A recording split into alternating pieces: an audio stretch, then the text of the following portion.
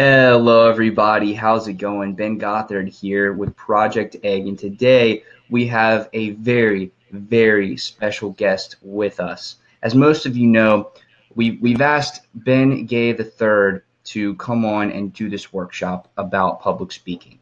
Now, his training materials, including the Closer series and the Sales Closing Power Books, are synonymous with professional selling. And as such, he also has a wide variety of expertise when it comes to public speaking. Now, let me tell you a little bit about Ben. He was the #1 salesperson at Macy's Atlanta. He worked continuously as a commissioned salesman since 14 years old. #1 salesman in every organization that he has been a part of. He was trained by Dr. Napoleon Hill, Earl Nightingale, Zig Ziglar, and many, many others, and then went along to work alongside them and actually became the president of the company that they were a part of. So it is with the utmost of pleasure and an esteemed honor to welcome Ben Gay III. How you doing today, Ben? I'm pretty good, Ben. I love a guy named Ben, so we'll get along just fine. Absolutely, absolutely. So Ben, I do want to thank you so much for coming on to this workshop today, and we're going to be talking about the secret to public speaking, of which you have an exorbitant amount of knowledge on. But before we go into the actual technical details and before we wow the audience, I want to just talk a little bit about your history, about your background. So can you please share with us your story and how you got to where you are today? Well, first of all, I'm looking at the monitor, and I want to apologize for what appears to be a mess. This is my working office. This is not where we impress people. It's where I write books and do interviews and so on. And looking at the background, I think maybe it needs a little work. I don't, I don't know. But I'm comfortable here. So you mentioned 14. I got started mowing lawns at 14, which every kid does. The little difference was I was in Atlanta in the summer, and with the humidity, I quickly figured out I didn't want to be mowing lawns in Atlanta in the summer. So I went to my father and said I appreciated the loan of the lawnmower, but I was dropping out of the business. And he said, no, you're not. but let me give you some ideas. So what he gave me the idea to do was go door to door and sign up customers, tell them what I would do and so on, and have a little unique twist. No set price. When we're done, you pay us what you think it's worth. And I said, well, that still leaves me in the lawn mowing business. He said, no. Your friends aren't smart enough to do that. So you do that part, then they mow the lawn, then you go back, inspect and collect, and you give them half the money. I said, well, there won't be any money left. He said, you're going to be very surprised how much people will pay you when it's left to them to decide what the job's worth, assuming you do a good job. So sure enough, rather quickly, I was collecting 2, 3, sometimes 4 times more money than I would have ever asked for, splitting it with my friends. They were making at least what they would have made if they'd had the courage to go get the jobs. They didn't. And sometimes 2 and 3 times what they would have gotten under any circumstances. So eventually, after a summer or two in the growing season, I would have 20, 25 kids working for me. And we were mowing virtually every lawn in I've never figured it out, but probably in a 5 square block area in Atlanta. And I was making as much or more money than some of the grown men in our neighborhood. We lived in a nice neighborhood, but my dad would sit down with me and we'd add up the money, and it was rather astounding. So I was hooked on A, not doing physical labor, and B, working on a commission as a salesman. I had already won, a bicycle selling saltwater taffy or Krispy Kreme donuts and stuff in fundraisers. But as far as cash in my pocket, other than turning in bottles, cans, and coat hangers to the local vendors for a penny a piece or whatever it was in those days, this was the first time I thought, oh, you can make money selling and talking. You don't have to dig ditches. So I was off and running. And I did some of the stuff everybody does. I was a food broker for a while. I was a manufacturer's rep traveling the southeastern United States. I was the youngest buyer at Macy's. And then September 15th, 1965, Wednesday at noon, I answered a little ad in the Atlanta Journal-Constitution, said, if you know anything about marketing plans and want to make more money, dial this number. Well, I didn't know what a marketing plan was, but I need to make more money. So I went into a phone booth outside of a grocery store that Jimmy Rucker, the greatest salesman I ever worked with, James H. Rucker Jr., he worked for my father too. We were working the store, and I began interviewing this guy over the phone about whether I would bless him with my appearance. And about 4 or 5 minutes into my thing, I'm Ben Gay with Brown Gay Food Brokerage Company, etc. But I didn't mention that the Gay and Brown Gay Food Brokerage wasn't me, it was my father. I was just a retail detail clerk. 4 or 5 minutes in, the gentleman I was talking to, Bill Dempsey, God rest his soul, said, "Mr. Gay, where are you right now?" And I said, "Well, I'm standing in front of a Colonial store on Peachtree Street in Atlanta." He said, "Well, I'm at West Peachtree Street, about 3 or 4 blocks from where you're standing. You have," I think he gave me 10 minutes. "You have 10 minutes to be standing in front of my desk, or don't ever dial this number again." And I said, "What?" He said, "I am not the man standing in a phone booth answering want ads. Goodbye," and hung up the phone. Rucker pulled around right about then. I jumped in the car like Robin and Batman. And I said, "Quick, 1447 West Peachtree Street." So we made a U-turn, raced down, zipped into the parking lot, and just in time, we were standing in front of Bill Dempsey's desk for the interview. Turned out it was an opportunity meeting, and one other person had answered the same ad. So I ended up being a gentleman. I said, "Hi, my name's Ben Gay. What's yours?" And he laughed. He said, "Ben Gay, what a funny name." I said, "What's your name?" He said, "Zig Ziglar." And I said, "Your name is Zig Ziglar and you're laughing at my name? You got to be kidding." Well, Zig was 18 years older than I was. He was in the Navy the day I was born, but he'd never hit it big yet. He was a cookware salesman from Columbia, South Carolina, also looking for his first break. So we started out together, and that same day, and off we went. A couple of years later, Bill Dempsey gave me a copy of Think and Grow Rich by Dr. Napoleon Hill. I said, "You probably ought to read this." Keep in mind, I'm 22, 23 years old, standing there in a cheap suit or cheap sport coat and slacks. And he gave me a record, and it's that bookcase right behind me. You see a plaque on the second shelf down, right over to the right, if I were facing the shelf, is the record he gave me, The Strangest Secret by Earl Nightingale, back when it was sold on a record. And he said, "Listen to this." And people have asked me over the years, well, did that work? Well, it apparently did, because 2 years later, I was president of the company. Dr. Hill was working for me, and Earl Nightingale was the voice of the company working for me. All from that rather quick start and what I learned about public speaking and so on. So Wednesday, September 15th, 1965 was the beginning of what most people would think of as the Ben Gay story. But I've been at it literally since I was 14 and winning fundraising contests before that.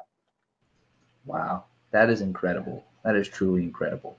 So, with all your wealth of knowledge and experience and training, what truly is the secret to public speaking? Well, first of all, you have to understand the importance of it. I was out in California after I joined the company and was rising up in the ranks, and we were out there to become instructors for the company, Zig and I and about 10 other people.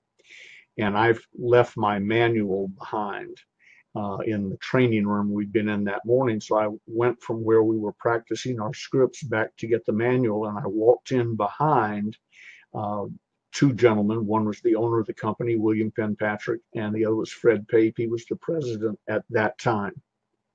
Came in behind him, and they didn't see or hear me. And they were looking into a cabinet that had a video monitor in it, and I heard my voice. They were looking at me giving a talk that morning. And Fred Pape, the president of the company, said, "He's good."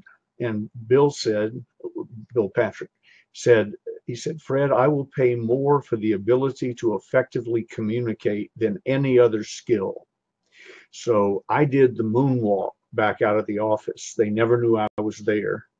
Went down to the room we were practicing in. Bill Dempsey, the guy who recruited me in business, was there. And he says, where have you been? I said, I've been getting serious. Let's learn this script. And I went to work with a fever. I learned word for word a 47-minute script that you would give once or twice a day.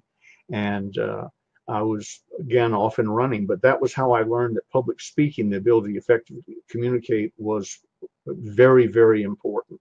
I was voted wittiest in my high school class, and I was always the life of the party and so on. So I was one of those people who believed you could just skate through life, like Willie Loman in Death of a Salesman, skate through life with a handshake and shine shoes. I didn't know that it was a skill, that you had to learn it and you had to get good at it. But I was hooked the night I graduated from high school in Atlanta, Murphy High School, class of 1960, when the teacher, English teacher, took a liking to me. And the first time she met me, I'd been thrown out of that school a couple of years before, went to private school, got thrown out of there, and had to go back to finish at Murphy.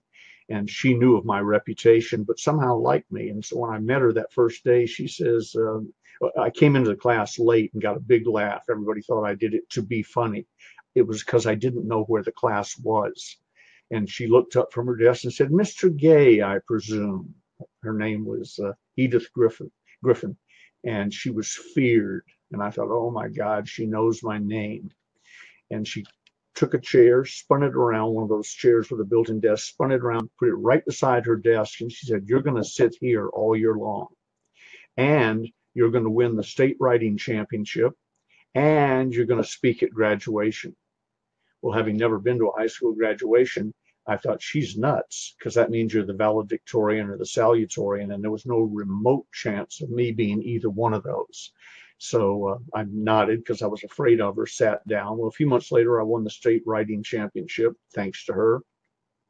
And in June of that year, or maybe late May, I stood in front of 3,000. It turned out I didn't know there was a third speaker, the person who gives the prayer.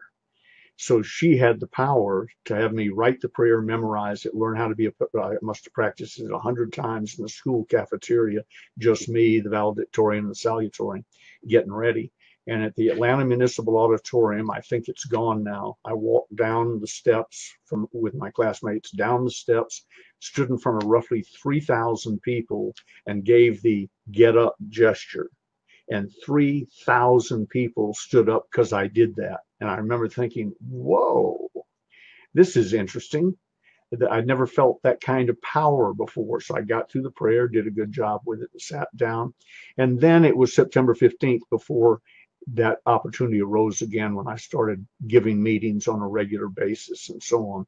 But I noticed that all the people who were at the front of the room talking made the most money, had the nicest cars, nicest suits, that there was some tie-in there. And so, and then I didn't know you could make money as a public speaker. One day I did a sales training for the organization in Atlanta, and I worked 6 or 7 hours. Zig came in and did an hour, and he did his, biscuits, fleas, and pump handles, his standard stories when they sales training, but it was funny and everybody loved it. And then as we're getting ready to go, I'm standing at the front of the room, and I look in the back of the room, and Bill Dempsey has reached into his suit coat pocket and pulled out an envelope and gave it to Zig, who nodded and put it in his pocket. And I thought, that's interesting. I knew the business. I knew what was going on. If you got a commission check, it came in the mail from San Rafael, California, not out of Bill Dempsey's pocket. So I thought, that's interesting. So on the way, I followed Zig down the hall. There was a little coffee shop right before he left the building. And I said, Zig, let me buy you a cup of coffee. And he said, well, I'd like that. So we go in, we sit down. I said, just to keep Bill Dempsey honest, how much did he pay you? And praying there was a check involved, because if not, I was going to look really stupid. And Zig pulled out the envelope. And he said, well, let's see. And they ripped it open. He said, $300. What did he pay you? And I said, the same. And the truth is, he hadn't paid me anything. I'd never seen a speaker paid before in my life. But then I said, I've told people that was my last free speech. It really wasn't. But it was that moment I decided, above and beyond just selling, we were selling cosmetic distributorships, above and beyond just selling a product or a service, there was a way to go to the front of the room and get paid for it. And back then, $300, Earl Nightingale was only getting $500. Back then, $300, which would be about $3,000 a day. Earl was getting about $5,000 in today's money, was not insignificant. So I decided right then, I don't know how the game is played, but I'm going to be a professional speaker. That is incredible. That is incredible. And so from when you decided that and when you made that conscious decision, what steps did you take to really unlock the secret? You know, what steps did you take to better your skills, and how did you move forward from there? Well, I started getting in front of every group I possibly could get in front of, and in the business we were in, that was sort of easy. I had to remember to go recruit people and do my job, because I could have spent the day, all day, every day, talking to some group of people who wanted to learn how to sell or whatever. So I had to sort of temper myself. But I started getting in front of groups. Zig said Ben Gay would work a traffic accident. And I said, well, depends on how many people had gathered around, but you're probably right. And Zig gave me good advice.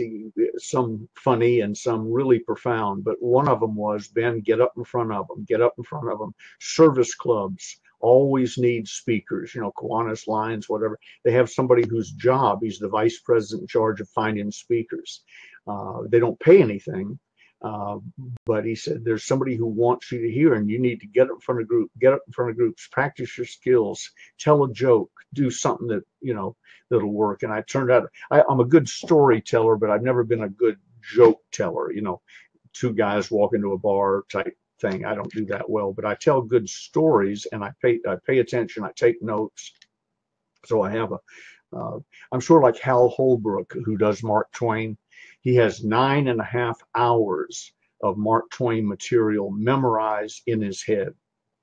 He tells one opening story. It's always the same. And he uses that to take the temperature of the audience. And based on their reaction to that, he reaches into his 9.5 hour inventory and pulls out the next story. And based on that reaction, he pulls out the next, and so on. His show only lasts about 2 hours, including an intermission. So he works for less than 2 hours from 9.5 hours of material. So that's sort of what I've done. I've built the story inventory and then worked. Zig said, you always got to have a good opening. I said, well, I've heard you talk and you change your opening. He said, well, that's because I'm talking to the same groups all the time, and I can't, say biscuits, the pump handle story. So I can't just do that every time as the opening. So I've got to have others. He said, but you don't have that problem. I said, why is that? He said, because of your name. Work on that. So if you ever attend one of my seminars, and I hope that's coming right up, when I walk on stage, I have an official introduction that usually, if it's delivered well, brings them to their feet. And as soon as they quiet down, I say, let's get this Ben Gay thing out of the way. And they always crack up. But based on how much they crack up, it determines where I go from there. So that's the opening. But I did that lots and lots and lots of times. When you're first starting out, you're not logging things. So I can't tell you how many free talks I gave, but I'm guessing 200 or 300 free talks until I finally got pretty good. And then spontaneously, people started coming up to me and saying, I run a company. Is there any chance you'd come over and do that for us? So I remembered Zig getting his $300 check, and I started saying, yeah, sure. $300. I think that's about where I started. I said, well, okay, that's reasonable. And all of a sudden I was Ben Gay, the speaker. So among the things your listeners, viewers are going to want to know is, how do you get started? This is my business card. It says clearly on it, and this is for now, not me starting out and speaking, but it's important. It says salesman, speaker, sales trainer, consultant. One of the first things your folks should do is, if they want to become a public speaker, is get a card that says that's what they do. and set a rate. You know, when they ask you, would you come speak to my group, that's not the time to start deciding what you charge. You're a public speaker, your card says you are one, and you charge, I'll just pick a number out of the air, $500 plus expenses, but most of the initial ones will be right down the street or the other side of town. They're not going to be flying you to Paris in the beginning. So you decide what you are, print it up, set a fee, and you have an answer. It's your elevator presentation. I'd love to come talk to your group. My specialties are this, this, this. It's $500. And by the way, I charge $9,500 to give a talk, whether it's an hour or all day. And the reason it's $9,500 is I don't have to say the word dollars. $9,500 is self-explanatory. I don't have to say $10,000 or $9,000. It's $9,500. So it's one of those old-fashioned things in selling that's true. As many times as you can avoid saying the word dollars, that's good. So if you're going to say 500, you might want to say 495 or something. So again, so you're not sort of prompted to say the word dollars. And I've just made myself available. And then referrals everywhere I've ever talked. I mentioned the fact that I do this for a living, but I still sell. I was selling this morning before you and I got on the computer together. I sell all day, every day, whether I'm selling because I walked in, sat down, and started calling, or whether I'm responding. If I'm writing a book, my trusty cell phone is right there. I have the bell turned off now, but my trusty cell phone is right there. And if I'm writing and the phone rings, I always take the first call. We have other people in the call center who can also take them. But if I'm available, I'm the lead caller, always. I want to talk to them because I'm good at upgrading. And I'm also good at listening to what they have to say and honing our own skills. I learn every day. I can't say from every call, but every day I learn something that I hadn't thought of before or got reminded of, which is funny. I've been at this 52 years at a high level. So you'd think I pretty much know it all. And I've written lots of it down in my various books and so on, but I still learn new things. I could probably write a book next month, January, just sit down, devote some time, write a whole book about the things I've learned since I wrote the Closer series and Sales Closing Power, J. Douglas Edwards' famous book that I wrote for him after he died. And there's another one, by the way, who taught me how to sell and was working for me in less than 2 years. He was one of the top trainers with the company I was running. So it's just exposure, get out, practice, work a traffic action. If that's the only way you can get to do a group, don't worry about getting paid in the beginning. A, you're probably not worth it yet. And B, they will tell you when you're ready, when there's more coming at you than you can handle, off the cuff for free, then you're probably ready. That's amazing. That's amazing. So we have our opening, right? That's important to get down. We have our business card. We have our rate. We're listening to the people and making sure we understand what their needs are. We're going out and we're getting referrals from a lot of people. We're not charging at first until we literally don't have enough time to do it, and then we can start charging that fixed rate. But let's tackle the meat and potatoes. Let's tackle the real heart of it. And I think that is overcoming the fear, because if I'm correct, and please correct me if I'm not, but public speaking is one of the biggest fears on the planet. How do you overcome that fear? And then not only overcome it, but how do you master it? How do you become so good at it that your name becomes synonymous with public speaking, that your name becomes so entrenched in that skill that people know you for it, like yourself? Well, again, practice and put yourself out there over and over and over again. But you have to get good at it. People say, I want to be a public speaker. Well, what do you want to speak about? Oh, I don't know. Well, we have enough parrots on earth already. They have feathers and they sit on perches. What we need from the new people is something new, some information presented in some specific way. So you need to decide what you're going to talk about, and being a public speaker isn't it. That's just a skill. a separate skill set, and you have to have something to offer. So you line out what you're going to talk about, and you bullet point it, and you start diagramming it so that you have a set thing to run on. It may change in any given presentation because something happened you didn't count on. In London one day, there was a gentleman sitting in front of me, a group of stockholders in our Great Britain franchise, and he had his hands up like this on top of a cane. And I saw him shutting his eyes from time to time. So I shouldn't have, but I ignored about 1,000 people in the room and started working with him because I thought if he topples over sound asleep, that's going to be a distraction. So I'm right down in his face, and another thing, and you must rise up and, whatever. And he finally did topple over, but he wasn't asleep. He was dead. He died right in the middle of my talk.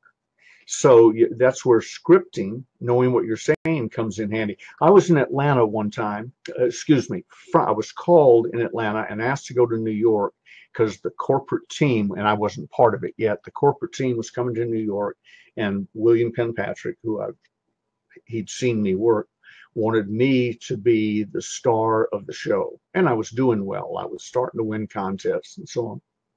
So I said, fine. And I learned my 47-minute script, word for word, every single laugh, gesture, everything, polished to perfection. And the gentleman introducing me was a guy named Ern Westmore. This first time I had appeared in front of 5,000 people, probably any group larger than 500, but there were 5,000 people in the grand ballroom at the Park Sheraton Hotel. I had lunch with Ern Westmore. He was the dean of Hollywood makeup artists. He was our vice president of beauty and fashion. And to assert to your mother and or grandmother, she knew the Westmore family. There were a father and 5 brothers, and they were head of makeup at every major studio in Hollywood simultaneously. And because they had a tendency to drink and get fired, they had each been head of every studio in Hollywood individually. Ern had been the head of makeup, and when he got fired, they'd bring his brother in, so, but the Westmores dominated. So, and I grew up watching him on television. My mother thought he was, God. So he's introducing me. I'm thinking, I can't believe this. Here I am, about your age, addressing 5,000 people, and I'm being introduced by Ern Westmore. Wow. Hopefully I can remember my script.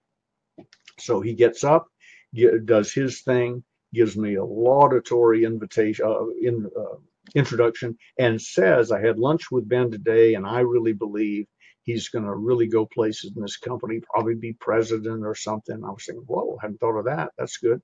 And he said, here he is, Benjamin, and I'm scared to death, 5,000 people. I'm used to talking in front of groups now, but not 5,000. It looked like an oil painting. It was sort of hard to believe. And he says, and so here he is, and I'm thinking about running from the room, and Benjamin, and they swing the spotlight over on me, and I have my foot on the bottom step about to go up onto the stage. So now I can't go anywhere. There's a spotlight on me. He says, Franklin Gay the Third, and drops dead on stage in front of 5,000 people. And I don't mean fainted. I knew he had a heart problem. He told me that at lunch. He was eating nitroglycerin tablets like they were M&Ms. But the way he went down, he was dead. I'm not a medical guy, but I could tell it from 50 feet away. So I went up, and is there a doctor in the house? And people came up and worked on him, and they called whatever they were called in those days. They weren't EMTs yet, but the people with the stretcher came. And they were working on him, and one of them looked up at me and said, sir, he's dead. And I said, yes, I'd known that for 10 minutes. So they put him on the Stokes litter, and they're heading for the door with him, and it's about to be back on me again. And I had God help me. This wasn't on script. But I said, ladies and gentlemen, I had lunch with Ern Westmore today, and I asked him, seeing him eat the pills, if you had to go, God forbid, how would you like to go? He said, I'd like to go on stage talking to women about how to be more beautiful. And I said, he got his wish. Let's give him one last standing ovation. And they almost tore the place down. screaming and yelling and pounding on, I guess, chairs. I remember sort of a drum beat. And out Ern went, and I remember the doors opening and then flap, flap, flap, behind him, and he was gone. And people mumbled for a little while, but then they sat down and they looked at me, and I thought, oh, I still have a meeting to give. What am I going to do now? Script. Good evening, ladies and gentlemen. My name is Ben Gay. I'm a general distributor with Holiday Magic Cosmetics. It's my pleasure to welcome you to tonight's very special meeting. Blah, blah, blah, blah, blah. 47 minutes later, they've watched the film. The light, it says, turn to the person who brought you here, ask them how you can get started. The lights came up, and about half the room were prospects, half were distributors. So 2,500 people turned to the other 2,500 and started drawing circles and all. And usually an opportunity meeting, we'd close 40, 50% of the people in a group presentation like that. That night, we closed 90%. Wow. So I've always said, if you've got a meeting to give and you're selling something, here's how to guarantee your success. Have a very famous person introduce you and drop dead on stage. Now, that's a problem because it's hard to get people to volunteer for that. But I'm telling you, if a famous person introduces you, drop dead on stage, and you know what to do next, you're home free. And that's really the key. You got to know what to do. I've had everything in the world happen to me. Can I tell you a couple of stories about disasters on stage? Please. That'd be all right? Okay. I'm driving down to Florida from Atlanta with my business partner, Jimmy Rucker, James H. Rucker Jr., Bill Dempsey, the guy who got us in the business, and my sister-in-law, who had become a top trainer with the company, a really beautiful girl. And Dempsey was a great storyteller, and he begins to tell the story. There was a guy in Atlanta, downtown Atlanta, who sold newspapers, and why he didn't like to be called Henry, I don't know.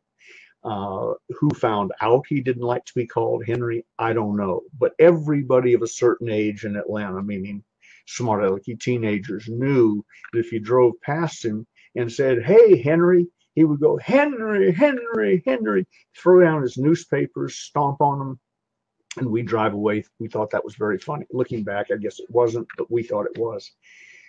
Dempsey is telling me about walking down the street in that area of town with a friend of his, also in the company from Atlanta, Richard Michaels. And Richard was not from Atlanta and didn't know about this guy. So as they got up to him, Dempsey guided it where Richard would walk on one side, Dempsey would walk on the other. And when they got right beside him, Dempsey reached over on Richard's side, tapped Henry on the shoulder, who was facing away, and he said, hi, Henry. And Henry went off as predicted, Henry, Henry, Henry, blankety blank, don't call me Henry, and hit Richard Michaels in the face with a stack of papers and dropped him. I don't know why, but I got hysterical here. I mean, have you ever laughed where you almost can't catch your breath, and you laugh and you laugh and you laugh. I fell off the seat. I was in this big Lincoln Continental, curled up under the dashboard in the fetal position, laughing, laughing, laughing. Finally, we get to Orlando with me worn out from laughing for several hours. I'm supposed to go up on stage, and I had a 3-ring binder with a couple of bullet points in it because I had to cover some things other than the script. And so I go up on stage. Here he is, Ben Gay, blah, blah, blah, blah, blah. And I open the book, and there are no notes in it at all. Jimmy Rucker and Dempsey had taken my notes away just to be funny. And I look in the back of the room, and Rucker has this roll of paper, like butcher paper, 4 feet tall, and he's unrolling it, backing across the room. Dempsey's holding the other end, and it says in 2-foot tall letters, Henry, Henry, Henry. And I looked at it, and the next thing I knew, my knees had hit the floor of the stage.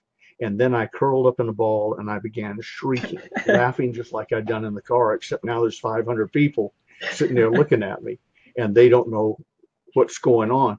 And as they finally came and got me up under the arms and dragged me face down, facing the floor out, and I'm looking as I'm passing people in the aisle, I'm going, Henry, Henry, Henry, and they're sort of backing up like, whatever, you have your own mental issues. Well, that made it funnier to me.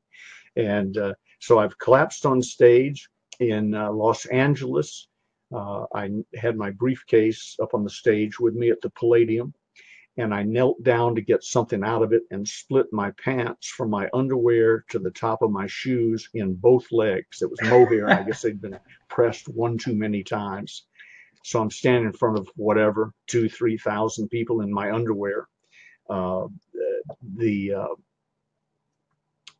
Time after time after time, funny things have happened, frequently brought on by the people I traveled with, because we'd get bored.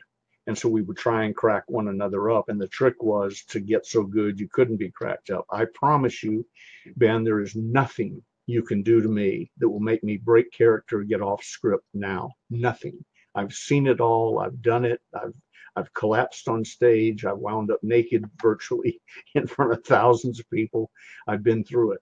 And the way you get good enough is you do that type of thing over and over. By the way, before we run out of time, make sure that if you're watching or listening, you get this in your notes. Record audio and video your presentation whenever you can. I don't care if you're just introducing somebody else, record it. You can, I teach public speaking. I do a course 2 or 3 times a year, and you can come to one like that and we can do wonders with you. But nothing will work better than you sitting down, looking at a monitor and seeing yourself on stage, because you will spot things that even I wouldn't spot, because I don't know their aggravating little mannerisms or habits you have that you thought you'd gotten rid of. One time I was sitting in the train. I used to smoke 3 packs a day, cigarettes. And I was sitting in the training room, having just come back from New York. We had a big training room with a huge screen in it. And I just went up, as I always do, to watch my part of the presentation. I had on my tailor-made black suit. And back then we smoked. If it was, if you just got up to talk for 10 minutes, you probably didn't. But if you were up all day working and you were a smoker, you smoked. And at the tables, they all had a pitcher of water, several glasses, and ashtrays, about every other thing, every other seat. And I'm sitting there in the training room watching myself and how much time I was devoting to brushing ashes off my black suit and getting smoke out of my eyes, because it would curl up and get in your eyes, and looking for a place to put it out, and so on. And I'm sitting there in the training room by myself watching this. I said, you look like an idiot, a total idiot. I took the pack of cigarettes in my shirt pocket, pulled it out, crushed it, threw it in a nearby trash can, and that was it. 3 packs a day since I was 16 to then, when I was probably in my early 30s.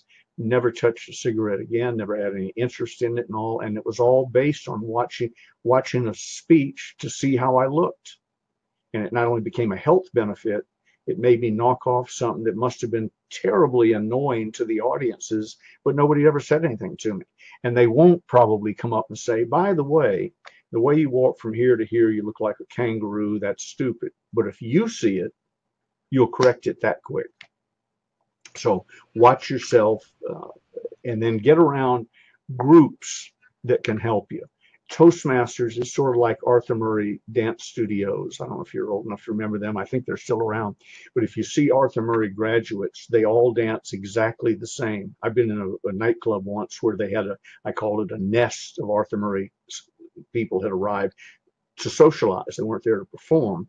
But I was watching them, and they'd all been to the same classes, and whatever the music was, they all turned their head at exactly the same time. It looked like the Rockettes. And I thought, oh, that's a shame. They didn't learn how to dance naturally.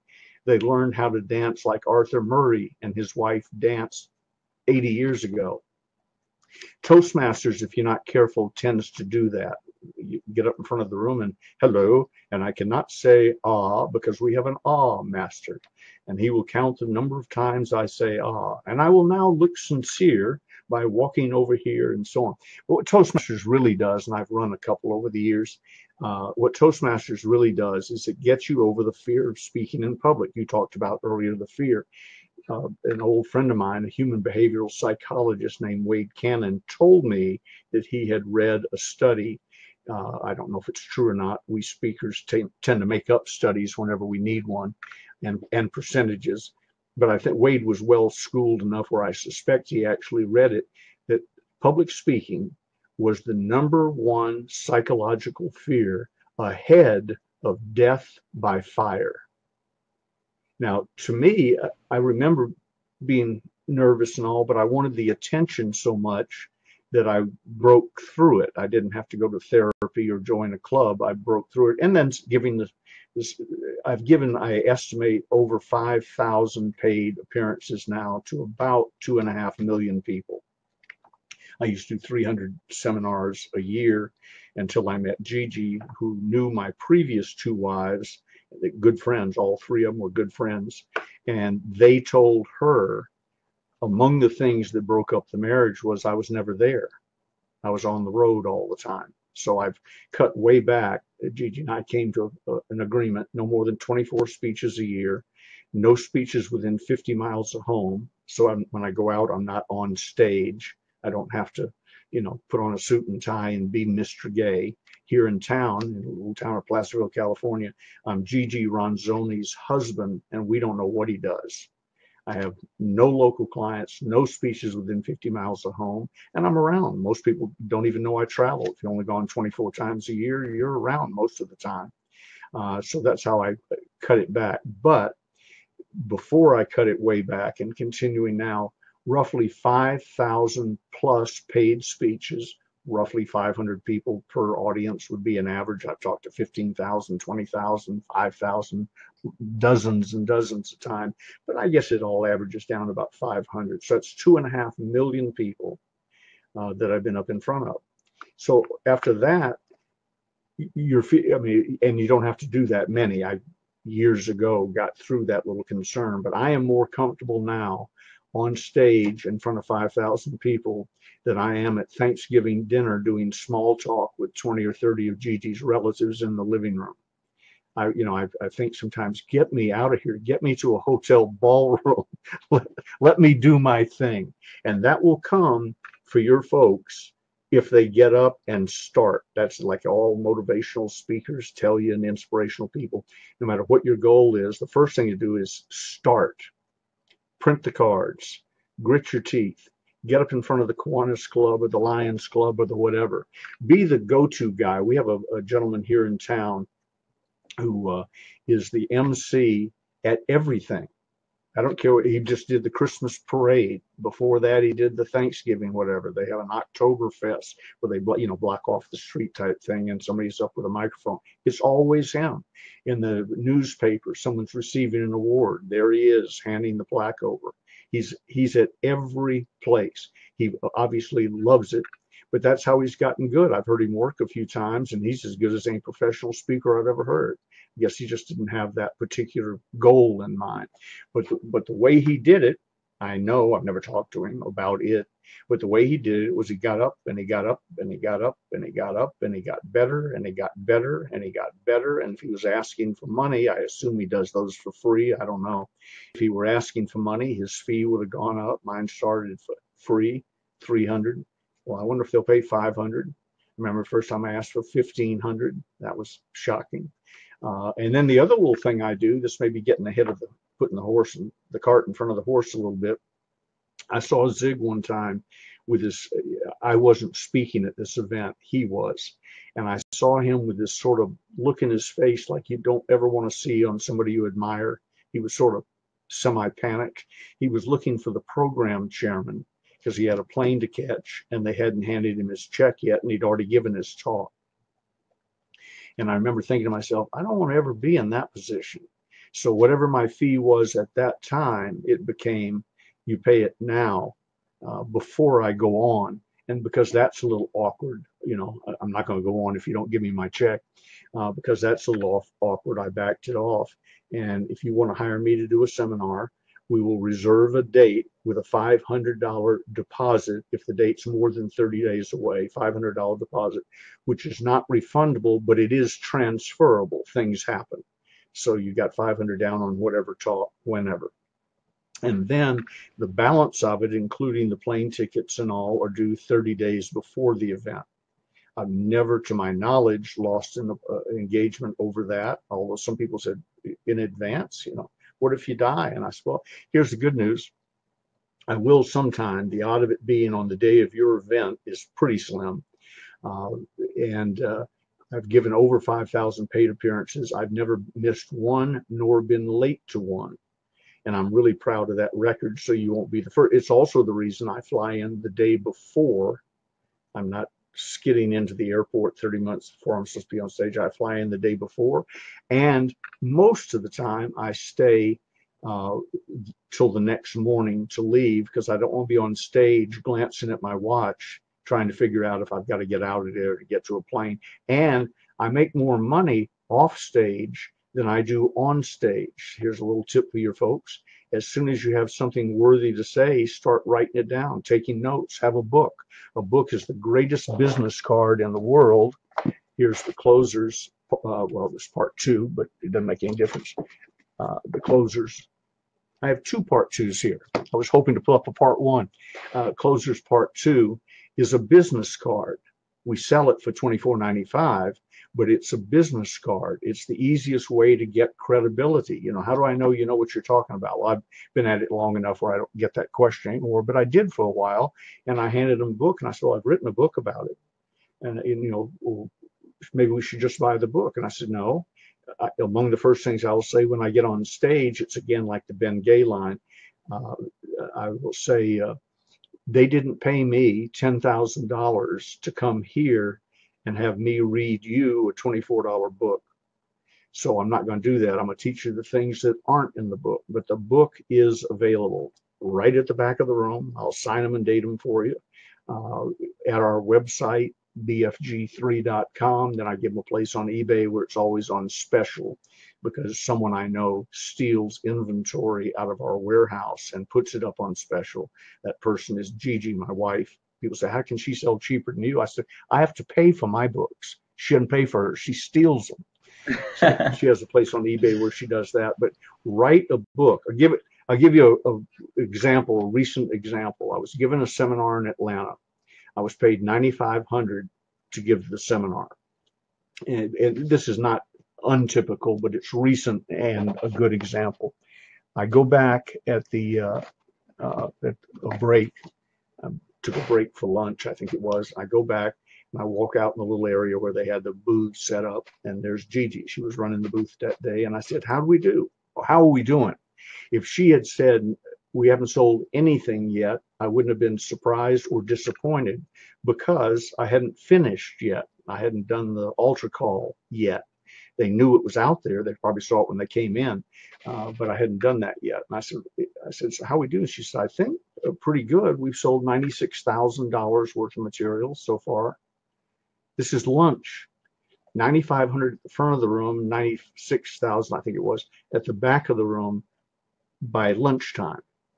So as you get serious about your speaking career, and today self-publishing is so easy. I was 25 years old before I met anyone who'd ever written a book. It was Dr. Napoleon Hill, and Think and Grow Rich. And when he came into my office and went to work for me, we shook hands. And I thought, God, I'm shaking hands with Napoleon Hill. He's written a book. Only person I knew.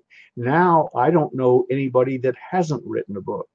I have piled around me. I'm sort of glad the camera can't see it. I'll bet you there are 100 books within arm's length of me on the floor, on my desk here. 100 books written by people I know and love and so on. And they're all bestsellers somewhere at Amazon or somewhere. I don't know what bestseller means nowadays, but I got a lot of free bestsellers grouped around me. But what they really are for the people is it gives credibility, and it gives something to sell at the back of the room. And it gives them a reason to hang around and become buddies. Once you start speaking on a regular basis, besides the 96,000, the 9,500, and so on. And by the way, a lot of my friends charge more than I do for speaking. I just found I sort of thought, well, that's enough. You know, it used to be 9,500, and I paid my own airfare and hotel. So my little price rise is I don't do that anymore. They pay my airfare and hotel plus 9,500. But I think I'm pretty much done raising the price. I remember when I was mowing lawns, so I don't feel like I deserve 9,500 for chatting with people. But they're willing to pay it, and I'm willing to take it. But when you have that thing at the back of the room, gives you credibility, greatly increases your income, gives you more time to sit around and talk with them and become their friends. Some of my very best friends on earth first hired me to do an event or were at the event, and we became buddies. I spend a lot of time trying to make friends, and public speaking gives you the opportunity to make lots of friends. That's amazing. That's amazing. Fire away. So you know, I wanna start wrapping up pretty soon. I think we've delivered an extreme amount of value, and I really Okay. do appreciate your time. But I want to cover one more thing. I want to cover the close. I want to cover at the end of your speech, at the end of your talk, at the end of your presentation. How do you engage with the audience at such a level and inspire them to take the next step with you? How do you close at the very, very end when it's crunch time? I'm glad you phrased it that way because you led me into the perfect answer. I start closing when I say, let's get this Ben Gay thing out of the way. I'm closing for either the hour or the 8 hours or the half day or whatever it is. I'm closing all the time because I'm building my credibility. When I teach closing, and this ties into exactly what you said, but I want to give you a one-on-one example. When I teach how to close a sale, I teach a thing. It's the last chapter in the Closers Part 2. It's called Sales Infiltration. It starts on page 257. It is the finest thing ever written about selling, in spite of the fact I wrote it. But it's true, the best thing. And the close that I use, and my closing rate, by the way, is 86% roughly. I wasn't keeping records day one, but over time and keeping records, I close about 86% of the people that I asked to buy. Now, that's the good news, but I figured it up the other day with the number of presentations I've given. People say, you know, how do you fit? And I'm not talking about group closes, 15,000. I'm talking about one-on-one, Ben Gay and the prospect. I've given just shy of 100,000 sales presentations, 86% closing rate. People go, oh my God, that's amazing. I said, well, it is, until you realize that, I forget exactly what the math is. I have it written down somewhere. That means that I'll make up a number, 30,000 people listened to my entire presentation and said, no, thank you. So, you know, how do you get over the nose? I said, well, the first one was hard, but after there's been 30,000 of them, you sort of work your way through it. My sales presentation, one-on-one and in front of the audience, is to build credibility, do what I call sales infiltration. It is the most sophisticated and frankly simple method of selling there is. And what I'm trying to do in that presentation is get into a position to say, because once I have the right to say it, odds are you're going to buy. To get into a position to be able to righteously say, Ben, based on what we've discussed, or based on what you've told me, you know, it depends on the way the conversation went, but that's about the only variable. Based on what you've told me, here's what I suggest we do. We do. Because see, it's not Ben Gay versus you, Ben, as the enemy. We have formed a new team. It's not team A plus team against team B. We have a new team. It's called Team C, and Ben are looking for a solution together. So Ben, it's a little awkward to do this since we're both named Ben, but Ben, based on what you've told me, here's what I suggest we do. Blah, blah, blah. Buy the car, buy the vacuum cleaner, get the hearing aids, buy the land in Arizona, whatever. Here's what I suggest we do. Pause. Fair enough?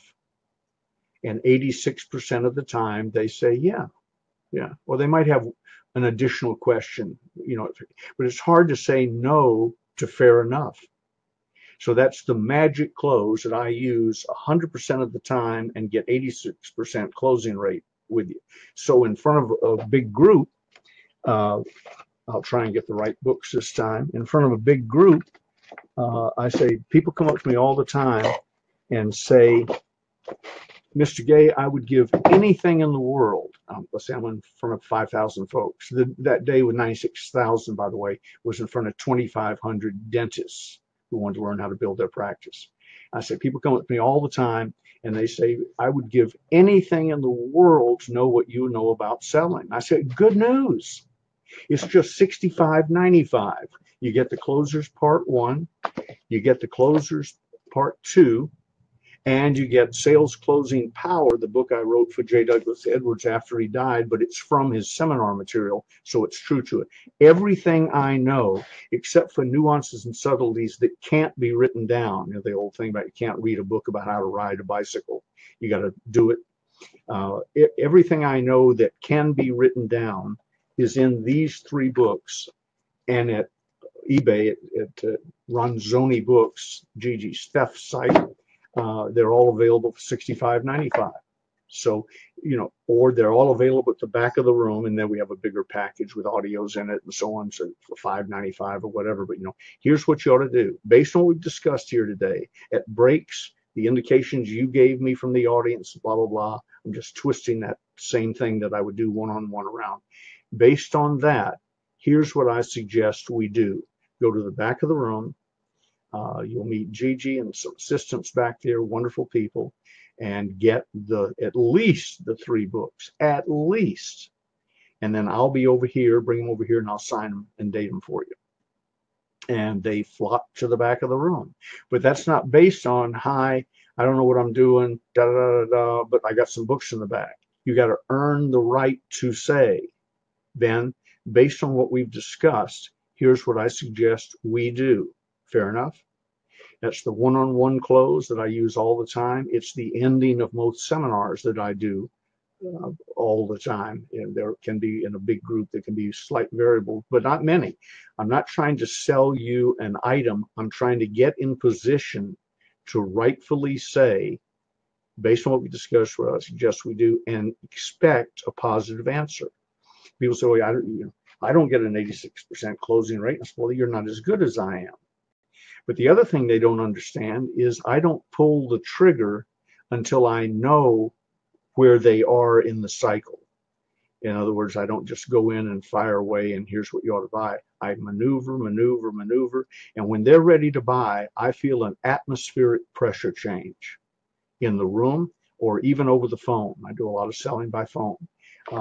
I feel an atmospheric pressure change. And if I still write orders down. I don't sit at the computer and do them because I'm over at my other desk over there writing.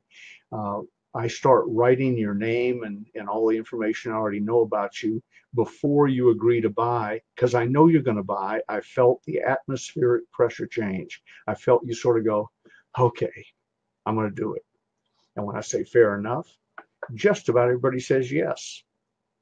You also have to have the courage to ask for the order. Most people don't ask for the order. I got one random tip I'd like to give you. I can see in my notes here because I made some bullet points.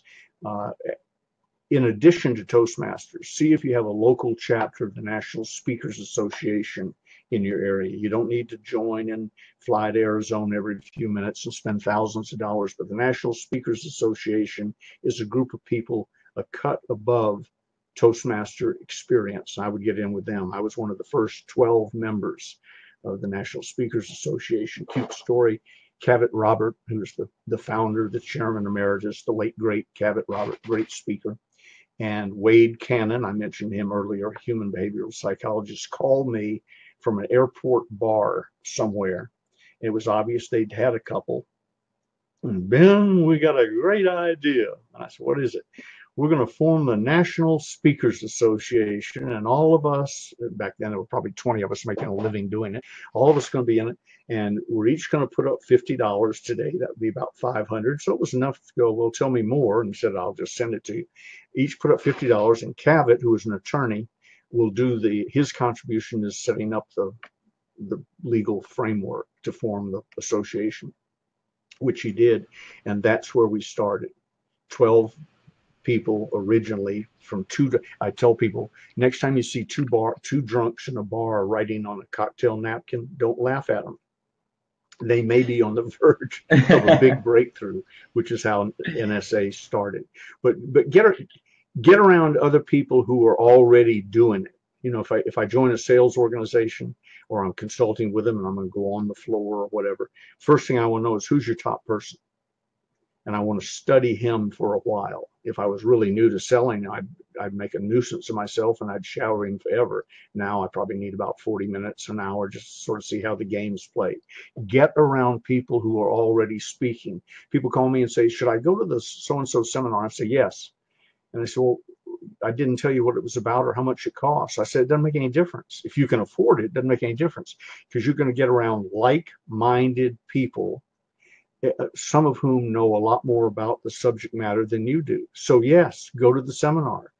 Don't be the one at the back sitting near the bathroom planning his escape. Sit in the front row with a notepad and make notes, positive and negative, about everything you see on the stage, and come away a better speaker. A lot of what I know about speaking came from those early days with Wade Cannon, Zig Ziglar, J. Douglas Edwards, Earl Nightingale, who was a horrible public speaker, by the way. He hated it.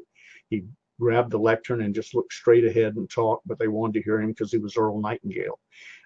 And Napoleon Hill wasn't a great speaker either, but he earned his bones through Think and Grow Rich. But you study those people, what to do, what not to do. And then you study your own tapes, what to do, what not to do, what to do more of, what to take out of the act. And it's a pretty simple thing, but get started. The key is, it's like somebody said to me this morning, how would I get my book published? I said, have you written it yet? And he said, no. I said, well, let's have this conversation after you've written your book. It's a waste of my time to do it now. You've got to get started. I have the magic phone numbers. I call it my magic Rolodex. It's right over on that desk. It's a real old-fashioned Rolodex. I flip through it. I'm 2 phone calls away from just about anyone on earth. If I don't know who it is, the person I call does know who it is. I will go to the magic Rolodex and I will tell you who will get your book published, promoted, move forward, after you write it. I'm not going to waste their time, my time, or even your time should be spent writing now. So if you want to be a public speaker, tell me about it after you've been on stage 4 or 5 times. I don't care if you die, you'll learn from it. Get up, get started, give the talk. And then I will give you a tip Zig Ziglar gave me when I was I was as big a deal as he was, bigger in the company, but it getting to be a big deal. And I said, Zig, you've been at this longer than I have. Give me some advice. He said, Ben, never pass up a chance to sit down or go to the bathroom. And of all the advice that he gave me over the years, those are probably 2 of the most profound that he ever did.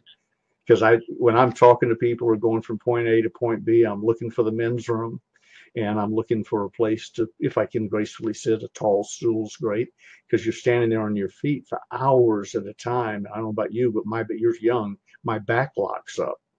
So I never pass up a chance to go to the bathroom or sit down. And that's from directly from the horse's mouth, directly from Zig Ziglar. That's amazing. That's amazing. So Ben, I do want to thank you so much for coming on and doing this workshop today. I think we've provided some serious value. You provided some incredible value. So I want to thank you for that. So I do want to wrap up. Thank you so much for everybody who has attended and who's listening to this. Ben, can you close it on out for us? What's the next step? What do we do moving forward, and take us home? Well, if you want to learn how to sell at the risk of being terribly commercial, go to stores, STORES, like a store with an S on the end, stores.ebay.com/Ronzoni Books, RONZONE Books, but BOOKS, all one word. Stores.ebay.com/Ronzoni Books. Get the 3-book set, because you got to learn how to sell. Wanting to speak doesn't mean anything if you can't talk to somebody into paying you to do it. It's easier for me now, but adjusted for inflation, it's never been easy to have somebody call you frequently who's doesn't know you. They've only heard of you by reputation, and talk them into sending you $9,500 plus airfare, first class. Thank you very much. First class airfare and a nice hotel room for 2 nights over the phone, and then they send it to you. And if they want to write up a little contract, fine, but I don't have a contract. It's just word of mouth, handshake over the phone, or occasionally handshake in front of them and with them. And that's not an easy sale, but it is for me because I know what's in the 3 books. Not only wrote it, I've learned it, memorized it, marked them up, highlighted it, and I hardly do anything that isn't scripted when, and I can't help it. Gigi and I laugh about it. Last night we went out to dinner, and I said, your choices are, and I gave her 3 restaurants choices. She can go anywhere she wants, but it's easier for her. I gave her 3 restaurants within 4 or 5 miles of the house, and I said, which one would you like to go to? And she says, oh, the choice clothes. Thank you so much. Based on what we've discussed, Ben, I think I'd like to go to the Public House. It's just a little pub here in town, you know.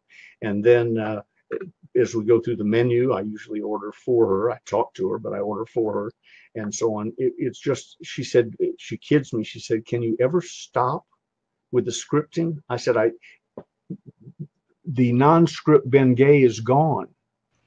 All that's left is Ben Gay, who's figured out the effective ways to say certain things. Quick one, I know we're running out of time. I formed the 800 call center industry. That's my creation. Thank you very much. The National Communication Center. I started in 1976 when 95% of all Americans did not know that an 800 number was toll free. They used to call and yell because they thought it was long distance, and talk fast because they thought they were paying for it. We had to educate the population while we were creating an industry, while I was starting a business from scratch. And so one day it built up. Finally, we have 150 operators. We're taking 50, 60,000 calls a day. Everything on script. You call and ask for operator 120. This is before computers like this were everywhere. They had a big book in front of them, like a Sears catalog. They turned to operator 120 and said, "This is operator 120 with so-and-so," and blah, blah, blah, and answer questions, scripted, and take orders or messages or what have you. But I was sitting in the control room one day just listening, and I heard people, they'd call in to get their messages. Now, this is a business person on the road, probably dead tired, doesn't want any more bad news, wishes he or she was home, and so on. And they call in for messages, and they say, "No, you don't have any messages." And I listened to it about 20 times in a short period of time. And I said, "My God, this clown is in an airport in Cleveland, beaten down, and somebody friendly, but somebody says, 'No, you don't have any messages.'" And I said, "That's got to be horrible." And we had an attrition rate higher than we should have had. So went up to my office, sat there for a minute with a legal pad, came back down, said, "Put them on hold, put every call on hold." I said, "Next time somebody says they don't calls for their messages or orders or whatever, you were to say," assuming it's a man, we had both, but you're to say, "You're all clear, sir," like it was good news. No one on the planet decided to call you because you're a loser and you're in Cleveland, but to us, that's good news. "You're all clear, sir." And our attrition rate went from about 20% to 2% almost overnight. It's how you say. Cabot Robert once said to a group, I got the biggest kick out. We were talking about the ability to communicate and so on. And he said, "Ben Gay is so positive, he can tell you to go to hell and have you looking forward to the trip." And so I use that little tidbit from time to time, realizing that just the twist of a phrase, just to, "You're all clear, sir," solved a huge business problem, probably made us $1 million a year versus the way we were doing it. So always look for a way. If you got to tell them to go to hell, look for a way to have them look forward to the trip.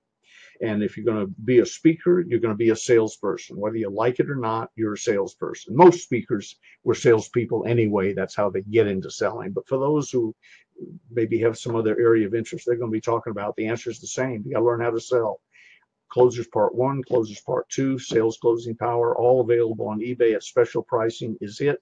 And so when you say, "I'll give anything in the world to know everything you know about selling," good news is it's $65.95. I'm calling your bluff. That's awesome. That's awesome. And again, if you look down below, I'm going to include links to all of these amazing resources for you. Again, Ben, I want to thank you so much for coming on. it has truly been a pleasure to speak with you and to have you share so many amazing tips with the audience, and to everybody who's listening. Thank you so much. Y'all are the reason that we do this. I love you very much, and let's build a better world together. Take care.